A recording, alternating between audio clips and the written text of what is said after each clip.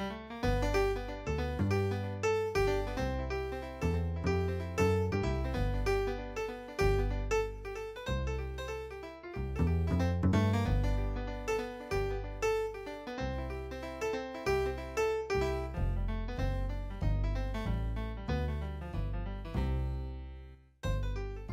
want to start with a poem that's not mine. What I try to do with these readings is I usually like to begin my readings with a poem by somebody else. Not necessarily a known poet, just somebody that I might know of, or a poem I ran across. This person I haven't met yet, but we've become virtual friends. His name is Johnny Wink, and he lives in Arkansas. He teaches at a Baptist college there. And the poet Jack Butler actually turned me on to him because he's been a good friend of Jack's for a long time. And he sent me his book. The name of his book is 7 Ways to Prune a Grapefruit. Is that a great title or what? Anyway, this is one of his poems from his, he didn't have the book, it's out of print, so he sent me a copy like that. And this is, I just think this is a beautiful poem. It's called Written at My Grandmother's Graveside. Oh, Bella, I see you in the autumn leaves, in the turning year. I see you turning, Bella. I see now you have turned again, as I sit here by the flower-drenched new grave. Oh, Bella, I hear you in the eerie hall. I feel your flashlight, making sure we are drunk card players instead of burglars. The railroad track runs straight beyond here, Bella. Your life becomes a rounded poem at last. Oh, Bella, at the last they say you were serene. They say you turned down all those shabby suitors, the needles, the oxygen, those shiny trickeries that offered you a poor and bitter marriage, more old, enfeebled life. Oh, Bella, the street lamps at last became the sun and moon in your age-dark eyes. I will carry you away from here, Bella. I will bear you away from here, Bella. I will not let this ground have all of you quite yet. I am leaving now, Bella. Oh, Bella, I am burying you somewhere in my bones. Isn't that a lovely poem? Very, very nice. Beautiful poem. It's not that funny. Okay, I'm going to read from this book first. I'm just going to read a couple from this, then I'm going to move on to some new stuff. Did any of you see the movie Bright Star? Yes. Beautiful movie about John Keats and Fanny Braun, their romance.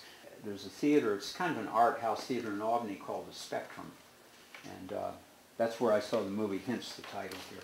I wrote this after that. This is kind of an ars poetica. It's called After Seeing Bright Star at the Spectrum Theater.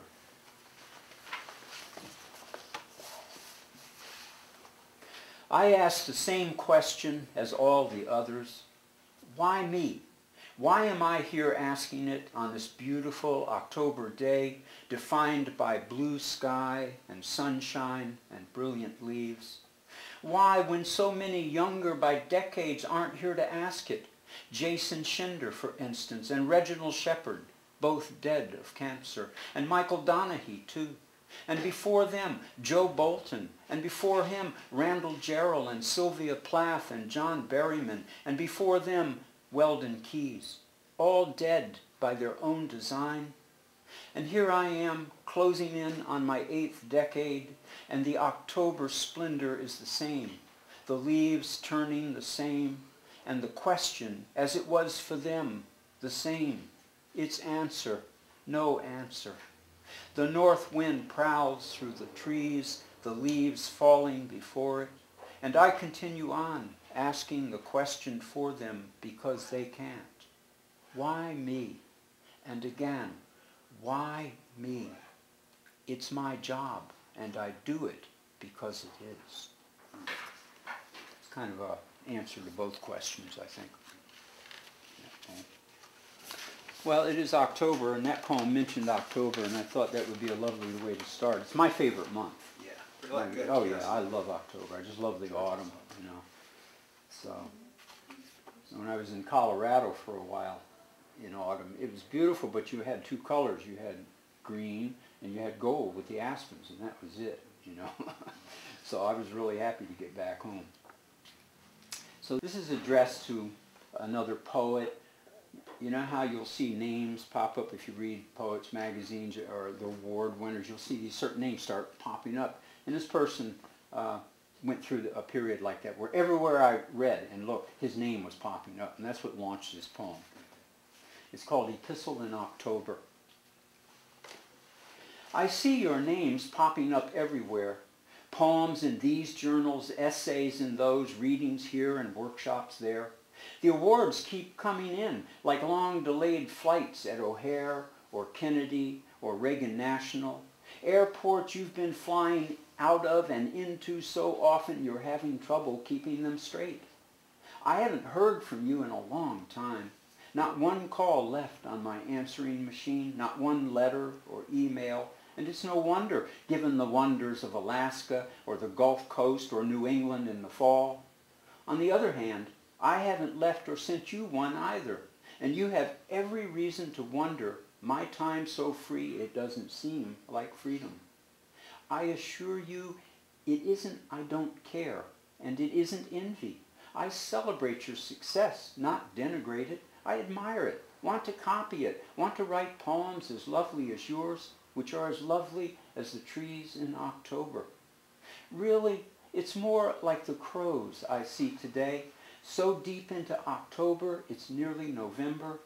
I've been sitting here for an hour stirring needles with my feet and counting woodpecker holes lined up vertically in one of the trees. And just now, two of them come flying in low through the pines and light on a thickly needled limb swaying in the wind, gusting west across the lake. The crows just sit unmoving and quiet, which, as you know, is uncharacteristic of crows. Big black bruisers ready to rumble in any jungle, ready to speak to power of any temporal kind. I don't know why the crows are silent. Maybe they're on the lookout for lunch, just tired, or sense a storm on the way. Maybe still stunned by lavish October color. Maybe they're fed up with their own language. Maybe later they'll have something to say. Don't hold your breath, but maybe I will too. You're not naming the poet. No, I'm not. Okay. It could be any poet. You know, Yes, of course. You know. Besides, I really wasn't envious. Right. What's there to be envious about? I mean, the smaller the pie, the more ferocious the piranha. Have you ever noticed that? I mean, I always get a kick out of poets fighting over this or that thing, you know. It's just amazing to me. Well, I mean, here we are, right? I mean, it's like... Well, now I want to start with the poems I really want to read you. These are not in the books. I will read a couple from here later. I don't know if you're aware of this, but today would have been John Lennon's 75th birthday. Yeah, October 11th. It's been on the news quite a bit lately. So this poem really is, you know how you have poems that you've been wanting to write for years and they just don't happen? This is one of those poems. I always wanted to write a poem about the Beatles, but I thought, how am I going to write a poem about the Beatles? Well, then I decided I'd write a poem about not having written a poem about the Beatles, and that answered that problem. But let's dedicate this to John. Whether you're a fan or not, you have to admit he impacted all our lives. So, and he didn't deserve what he got, that's for sure. This is called A Poem About the Beatles. It's actually from a long sequence of poems about music. In fact, it's a whole manuscript that I'm working on. The poem about the Beatles. Revolver, Rubber Soul, Sgt. Pepper's, The Beatles, Abbey Road, Let It Be. Don't get me wrong, I love them too. As they were for millions, they were the soundtrack of the sex-desperate, id-intoxicated, acne-riddled adolescent me. Here comes the sun, they sang, and I believed, opening myself like a window, rain and snow, no hindrance, knowing the sun would win out in the end not something I could fathom, one of their LPs an antidote to no tomorrow. Let it be, they sang, and I believed that too. never doubting that I would always have a mast to tie myself to, that the yellow submarine would welcome me aboard, would take me on its magical mystery cruise, would let me be. But this is a poem about the Beatles that I never wrote, and now there are more yesterdays than tomorrows, more time spent in port than on those rainbowed seas, George and John dead, Paul and Ringo old. I'm old too, and now I know I am the walrus, goo-goo-gajoob. I'm the old man on the hill. I'm Rocky Raccoon. I'm Gideon without his Bible. I'm old too, and now I know that the truth might not set me free, but that the truth is free. Truth is, when I first heard the Beatles, I hated their, I want to hold your hand, yeah, yeah, yeah. Jesus, oh Jesus Christ, I said, not that again. And working like a dog, sleeping like a log, how could they get away with such claptrap? I do believe that Lucy in the Sky with Diamonds could be LSD. But I'm old now, older than 64, and in the poem about the Beatles, my road is short and winding, and while on a good day I believe the sun will always come, I know it also goes. That's for John. And the applause resounds. He's filming all this. You're going to have an unusual film on this one. Just think of it as a kind of a living room with some friends sitting around. My mother, I want to read a couple poems in memory of my mother. She died in 2007 in September 5th, and I haven't done a reading. I didn't do a reading in September. This is my first one this fall, and so I'm a little late, but I'd like to read a couple poems from my mother. I'll risk being sentimental here, but the poems aren't too sentimental, you will find. They're very different poems. I need to read a traditional poem, too, because Bruce is here. I've got to earn my stripes.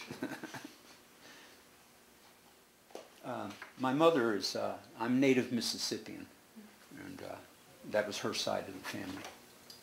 This is just a memory I have as a 14-year-old. This takes place in Clarksdale, Mississippi. This is called Once I Saw Mama Naked in the Sun. Once I saw Mama naked in the sun, her hair pinned back, her body soaped and gleaming, and the perfect curvature of her breasts, vertical blessing of her legs. Blinded by her sultry surface geometries, I not only couldn't acknowledge how many men's fists had bruised and chafed and bloodied her body into a grotesquerie of square, rhombus, rectangle, and sphere, but couldn't possibly have foreseen the Armageddon of old age. Her flesh, corrugated depression-era rusted tin, breasts toppled, joints knotted, hair wispy. On that day, even after violent men and before old age, she was pure Euclidean. Not again would I see Mama naked in the sun.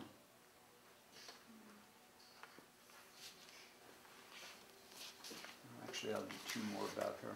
Here's a sonnet, Bruce. This was written after her second major heart operation. She ultimately died of a heart attack. This was written after the second one. This is called Losing Heart, and yes, the pun is intended. Mama, now that you have survived another close call, another narrow escape, you might think it strange, or at the very least the height of an opaqueness rarely seen, that I'd bother to even consider the sonnet as adequate to this moment, this instant when like a lover too long on the periphery death breaks cover and advances, nearly sweeping you off your feet. Well then, if it's a sonnet, it's one in name only. Yes, it has 14 lines, and if imperfect, rhyme. But oh good Lord, the scheme is something else again. It has a whiff of the Petrarchan, but is not true. Love, death? No matter. It's all about breath, Mama. Breath. So it's also a poem about a sonnet about the sonnet. I want to read this one more poem for her, and then I want Bruce to come up and help me with something. You didn't know you were going to get called on today, did you? Don't worry, I've got a script for you prepared. Okay. No problem. This is a brand new poem. I was up in Franconia for a week. I go up in October and seclude myself in frost country and write. And I had a very good week up there. And most of them were not like this at all, but this, strangely enough, came out. One of the things, if you're a Southerner, you know the old thing, you can take the boy out of the South, but you can't do it. Well, it's very true, especially when it comes to food, because the best eating to me is still Southern. I'm sorry, I go home every year just to eat. All right. I mean, nothing against, I love food here too, but I mean, Mama's home, you know, homemade biscuits and gravy and stuff like that. I mean, so anyway, that's what this poem is a little bit about. This is called The Truth About My Mother's Biscuits. A little bit longer, but I think you'll follow this. All right, The Truth About My Mother's Biscuits. I'm plumb tired of being a good white boy from a badass dumpster diving south. I want to kick my own down-home ass 8 times a day, then a 9th for good measure. I want to eat chitlins and like 'em. I'm tired of pretense, for instance, pretending that it's not good to be envious. Envy is always good. My mother's biscuits were not. I want to stand on Beale Street and announce to every itinerant wannabe music superstar that my mother confused biscuits with pancakes, that in truth hers were flatter than most of the notes of most of those itinerant music superstars. I want to learn how to make biscuits, and then I want to out-eat my brother who out-ate me once by eating a dozen. And that was with syrup the consistency of dough. And they were my mother's biscuits. And more than anything, I want to be good at tearing apart engines, and even better at putting them back together. I want to tear off the thumbs of the next bastard who tells me I'm all thumbs, and I want to take his and use them for catfish bait. That would be better than the best biscuit my mother ever made, and that's the truth. Truth is, this is only a tad of what I want, but there's just too much to accommodate, even for a badass boy from Bayou country. And besides which, I'm tired of being tired of my own white from the South ass, of pretense of envy, bad or good, or wanting to be what I've never been. And damn sure tired of being tired of my mother's biscuits, flat or fluffy. The truth about my mother's biscuits is, they weren't that flat and weren't that bad. Crumbled up in a glass of milk, they were wads pleasurable as gum, made good hog slop, and were great weapons of mass destruction. Old Bo, our rooster, could attest to that. I swear I was aiming at an armadillo, but hit Bo upside the head. He fell over, dead. And that's the truth. I'm way too tired to lie. Yeah, I got quite a rant on that. That's a good one. I got to get that one down. That's the first time I've read that. Yeah. So. That's good. All right, Bruce, come on up here. Okay. Bruce is going to read. Stumbled. I don't think you had sent me this. I stumbled across one of his poems in a certain collection, and I just loved it. I just loved it, and I've been dreaming about this moment, having him read it. And then I'm going to read a little follow-up poem. Okay. Okay? Okay. And that poem is a villanelle, which won the Pushcart Prize, by the way. Oh, yes. Okay. And this is from the book that we were using in the course that Carson actually took with me. The Making of a Poem, where they wrote about the villanelle. Perhaps the single feature of the villanelle that 20th century poets made their own is the absence of narrative possibility. The form refuses to tell a story. The thing's impossible. Don't write a villanelle to tell a tale. They're not the form for narrative or plot. It's pretty obvious why you will fail. For instance, there's an island. You set sail. The wind is perfect and the day is hot. Don't write a villanelle to tell a tale because, well, you will have to see a whale, a wonder, but it can't be caught or shot. You see, it's obvious why you will fail. Say you're with her and you're both at the rail. I don't think I have mentioned it's a yacht. Don't write a villanelle to tell a tale. A magic moment you'll embrace. The ale your steward brought will just have hit the spot. But wait, it should be obvious you'll fail, since now her husband, who's been sprung from jail, is in that sloop approaching, and he's got... Don't write a villanelle to tell a tale. The thing's impossible. You're bound to fail. God, I love that poem. That's one of my favorite villanelles. It really is. I love that poem. Well, this doesn't exactly answer that, but I happened to see another villanelle, and the villanelle, I don't remember who wrote it, it was in a magazine, and he used physics in it. He used physics, okay, and so anyway. And this is a little poem that came out of that, and I immediately thought of your poem. I thought these would go together. This is called On Chancing Upon a Villanelle in a Lit Mag of Some Repute. You can't imagine my relief. A villanelle! A real live classic villanelle, steadfast in its inherited form, its by the rules rhymes and repeated lines, its uncompromising meter. Like one of Cleopatra's barges low in water, from its weight of glitter bound for Rome, it floated there, anchored to its page. On board, a crew of quantum physicists discussing time and space, black holes, string theory, and the paradox of particles. Ideally, this should be a villanelle's dark twin, the perfect complementarity, A and not A. But that would be too much of a witty thing, and I'm sick of so much witty is as witty does, sick of the puns and paradoxes, sick of all the canon-shattering invented forms, sick of wit for the sake of wit. I'd rather be in Rome connecting monuments of what is to what was. I'd rather stumble on another villanelle. Well, thank you. They go well together. Terrific, yes, Yeah. thank you. Keep that in mind. Okay. Keep that in mind. Okay. Well, I would be remiss if I didn't read a love poem. My first wife, Lila, died in 1996. Her birthday, by the way, was October 6th, which we just passed. She would have been 70 years old. She died of colon cancer. She was 51 years old. I'm okay now. I mean, that was a long time ago. I mean, the grief, that kind of sharp grief, the loss is always there, of course. And we had divorced years before that. We were young. It was a typical 60s story, you know. So, but we remained deep friends, and we loved each other. We never lost them. We had a son together. So that connects you for the rest of your life. Nothing does. So I want to read this poem, and it's dedicated to her, and it's also dedicated to my current wife, Enid. We have twins, and we've been together since 1985. So I made it this time. So this is for both of them. It's just a kind of, well, it's a different love poem.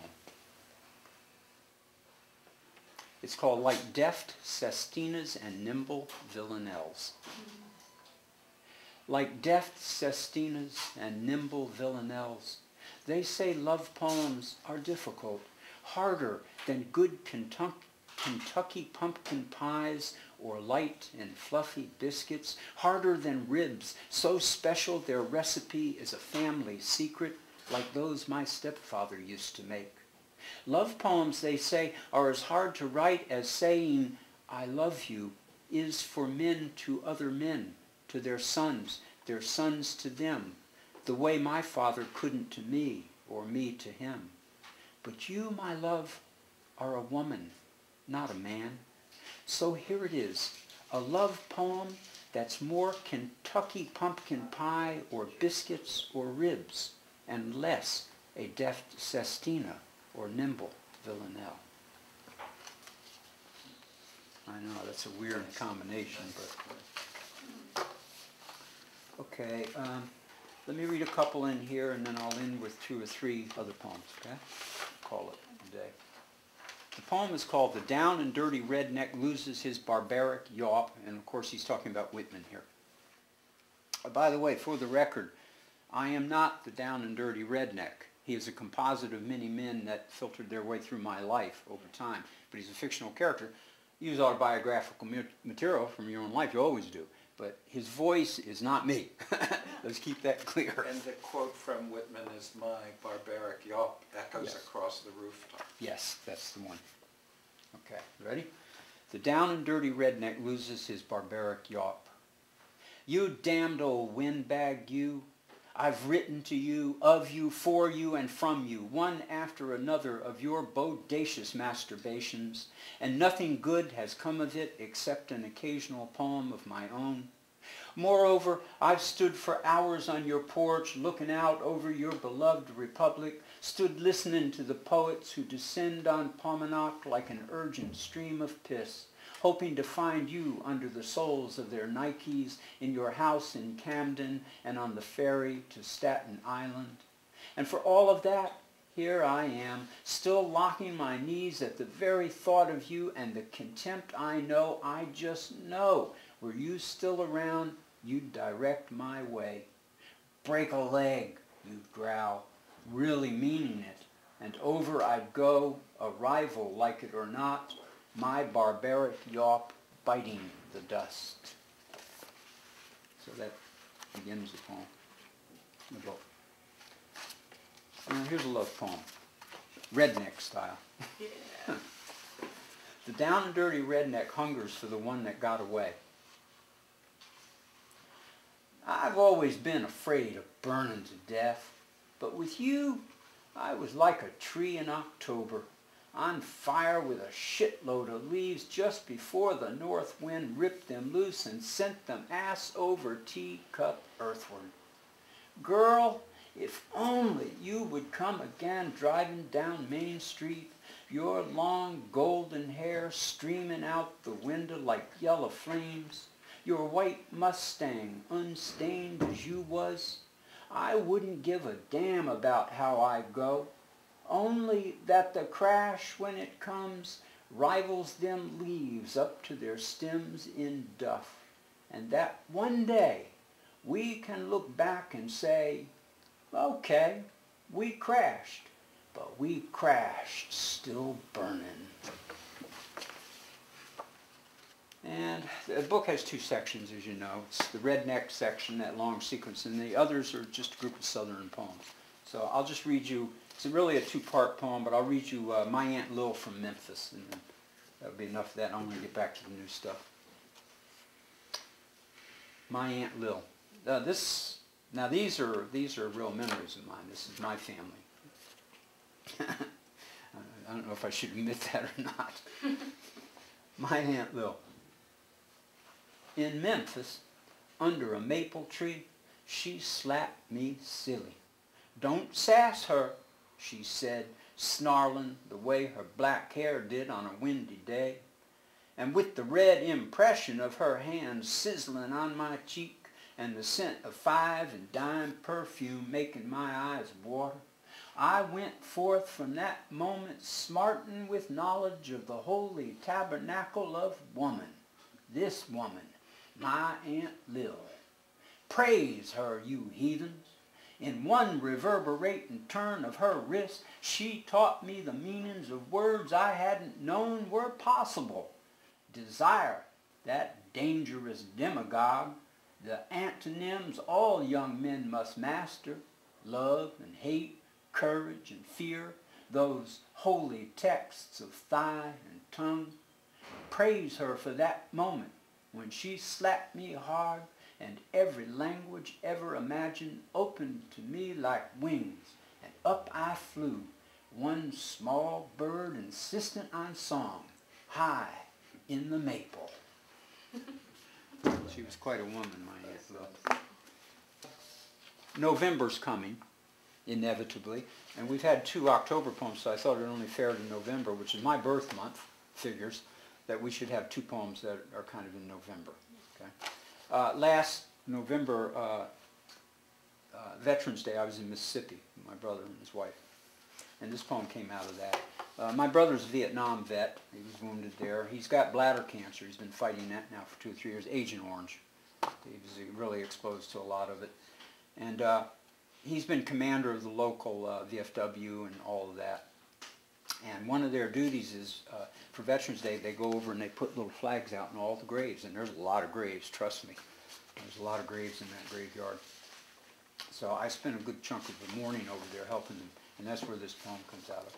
It's called Flagging the Veterans, for Spud and Red. Red is another man in the VFW there, veteran. Flagging the Veterans. Some were of Corregidor, some Pork Chop Hill, some Chosin Reservoir, Mosul, Guadalcanal, some Iwo Jima, some Fallujah, some Quezon, some were of Kandahar, Hue, and below Wood. Some were little more than boys, some men, and for each one flag, 200 names on a cool May day, the wind like death, a great leveler, each flag snapping its salute. Up one row and down another, for 2 hours one brother punches a hole in the bony earth beside each headstone or flat bronze plaque, the other following, muscling in the stars and stripes. Through the rows of pines that flanks one side of the cemetery, like an American Flanders field without the poppies, the freshly turned soil of a cotton field shimmers, ready for planting. So that's what we did anyways, put all those flags out. And it was a very moving experience, actually. I come from a military family. My father was a retired master sergeant in the Air Force. I had Roxy for a year, but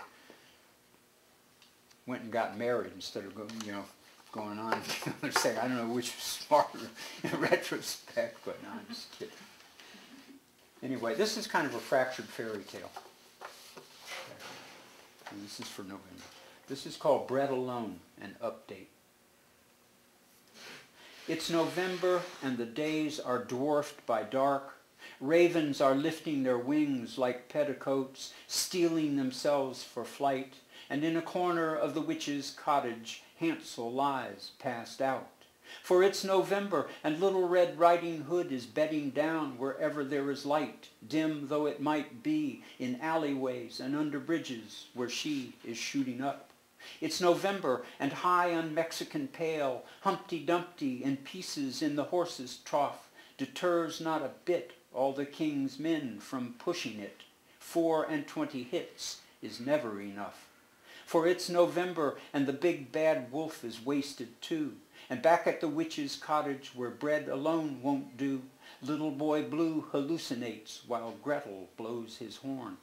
It's November, and the days are scummier than Snow White's apple-altering witch, a scum so deep even the Pied Piper's flute can't stand up to ravenous rodents.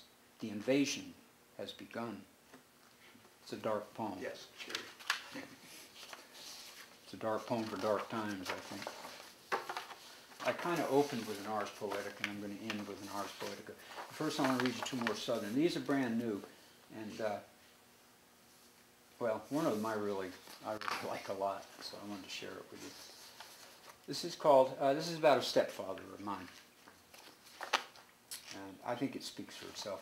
This is called Another Way I Remember Gus. His name was Gustavus Adolphus Newman. And he was my stepfather when I was around 13, 14, 15. And he impacted my life in very strong ways. Another way I remember Gus. The hunting, the hounds baying in the distance, the coffee grounds gurgling on the campfire, the huge delta moon low over the cypress swamp, and not ever to be forgotten, the horses, his and the half Shetland, half Pinto he taught me to ride. None of this less than a major portion of who I am today. And yes, the stench of booze on his breath, the hot and humid voodoo fear he drove like pins into Mama, my sister, my younger brother, me, his curses, his fists, all of this. But another way I remember Gus, is by the thud of scuffed boots against the slender Mexican body rolling in the pebbled dirt of the parking lot, his drunken hoots of delight tumbling through the dark, by counting shadows cast by the dim lamplight creeping across the lot, by the sound of fractured Spanish. I remember Gus. Domestic abuse is not a new phenomenon. Okay, this is the poem. I've gotten to the point where generally I end my readings with this poem. I got solicited, you know Louisiana Literature magazine, Jack Bedell? I don't know it to read. Well, it's a wonderful magazine. He's a wonderful guy, too. Anyway, he's published me quite a bit, essays, poetry, and he wrote me they were going to do an anthology of poems about the Mississippi River. So he said, you know, send some poems. So yeah, okay, I'll dig up something. So I sent him 3, and he promptly rejected them. He says, George, this is not about the Mississippi River. This is just backdrop. The Mississippi is just backdrop here. Sorry. He said, however, I'm willing to look at some more. And I got to thinking then, I said, geez, you know, he's right. I've never written a poem about my birth river. You know, I've never written a poem about it. It's been in poems. And I thought, well, what the hell would I say about the Mississippi River? So I got to thinking, and lo and behold, this poem happened. Sent it to them, and they both promptly accepted it. So it's going to be out in an anthology this next year, Down to the Dark River. It's called Louisiana Literature Press. I'm really proud of this poem. You don't get one like this every day. So this is called Ode, This Runic River. I've known rivers too, and I've written them into poems and stories, fables and myths, but I've never written about the Mississippi. More than any other, the river I've known best. Like Lincoln on his way to New Orleans, I too have heard the river siren song, and I've heard the whisper of its waves in moonlight, its driftwood plucking at the shore. I too have fished its shallows, dangled my feet in its eddies and hunted its forests.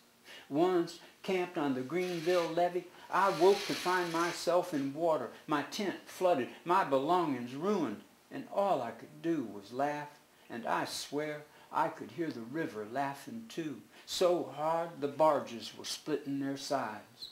So yes, I've heard the river singing, and I've seen the river golden as the calf the Israelites succumbed to.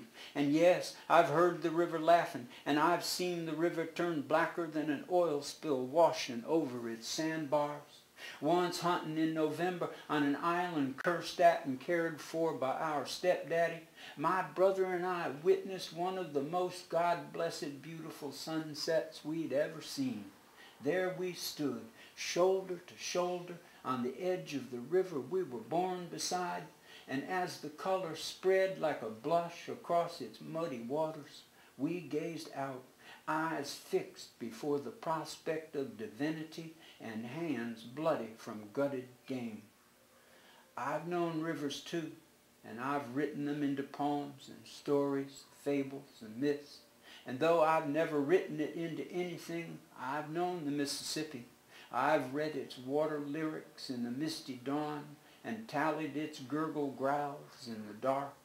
I've known rivers, and I know this river thick with history, with heroes and villains, this tapestry of time and timelessness, this runic river, this Mississippi. I know its fruit, and I know its serpents. Great. You're right. I really like that poem. Okay, last poem. The first professional reading I ever did was in 1973 at the 8th Step Coffee House in Albany, New York, and I was scared to death. I practiced, I was up the night before, I didn't sleep. I had it down. I'm going to go in, I'm going to, right? I got in there. It began, there was one person in the room. He was an old drunk. He sat, and I thought to myself, if I don't do this reading, I'll never do this again. So I sat there, and I did my entire 45-minute reading, and the guy just sit there, giving it that. That was my first poetry reading. I almost didn't recover from it. But I can get past that, I can get past anything. Do you know Neil Shepard? The title of this poem is a line from one of his poems. This is a new Keats poem in its way, too. I write about Keats a lot. Keats means a lot to me for various reasons. This is called The Peak Keats Never Imagined. Wonderful line. Difficult to imagine a peak Keats couldn't have, even the one topped by modern power towers you point to somewhere in Connecticut. Change the specifics, say steel to stone, maybe Incan or Aztec or more ancient Sumerian or Babylonian, and if there is a difference, it would be blood, buckets and buckets of sacrificial blood visible back then, invisible today, the electric blood pulse above our heads, unseen and unheard. And Darien? Silence is hard enough to hold on to, harder still to imagine wonder, even standing on one of the highest peaks imaginable. Today, tower titans rising like robotic tropes. It's a wonder, unimaginable really. Anyone is warm and capable enough to wonder. Only our most mythic birds sufficiently muscular enough to mount electric lines and sing. Now, if only we could believe they're nightingales.